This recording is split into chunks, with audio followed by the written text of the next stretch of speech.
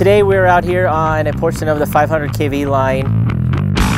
As you can see behind me, on the center phase, there's a bunch of rigging that the guys have put up. One of those string of bells, which is a string of insulators, isolating the energized portion of the conductor from the grounded portion of the tower, it is flashed over.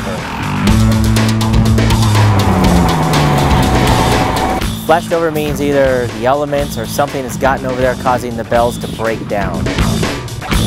This flashed over bell is very important to get changed out because we call it summer preparedness. So with this string of bells having so many flashed over, at any given time it could flash over, and we don't want that in the middle of summer when it's 115 degrees out there and everybody needs their power, and we don't want to be losing our 500.